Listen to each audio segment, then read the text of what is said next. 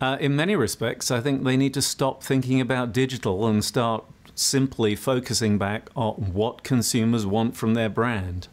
I think we've got very lost in the pipes, the plumbing, the data, the algorithms, and really people don't see any of that. For them, digital is a very simple experience, but it's part of everyday life, and we need to try and focus on giving them some understanding of what our brands offer them in all of the different ways that they come across the brand, and to make sure that the brand's recognizable across all of the different channels and touch points.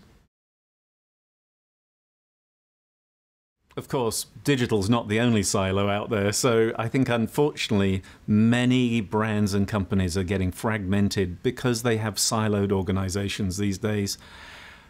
Again, the consumer doesn't look at a brand differently simply because they're dealing with a call center, they're using a website, they're seeing an ad on their smartphone, or, God forbid, they're seeing something on television. It's all part of their experience of the brand, and we need to offer a consistency so that they have a unified experience and understanding of what the brand stands for.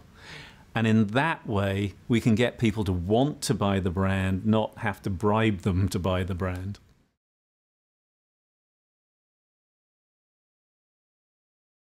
Know what your brand stands for, and you'll be much better able to execute, whether it's digitally, in retail, or wherever.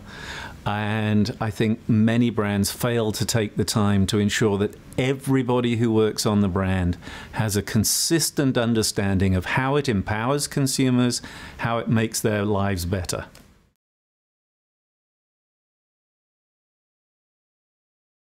I think right now everybody is struggling to get to grips with how they use big data, in inverted commas.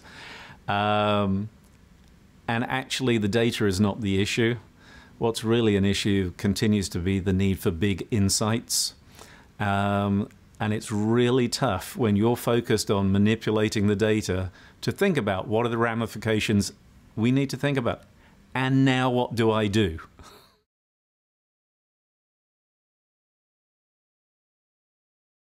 I think Millward Brown Digital brings together a unique set of skill sets and understanding, first of all, what makes brands effective in the marketing world, and then the ability to carry it through all the different touch points of digital, to look at cross-media, for instance, to look at smartphones and so on, is going to be incredibly useful going forward.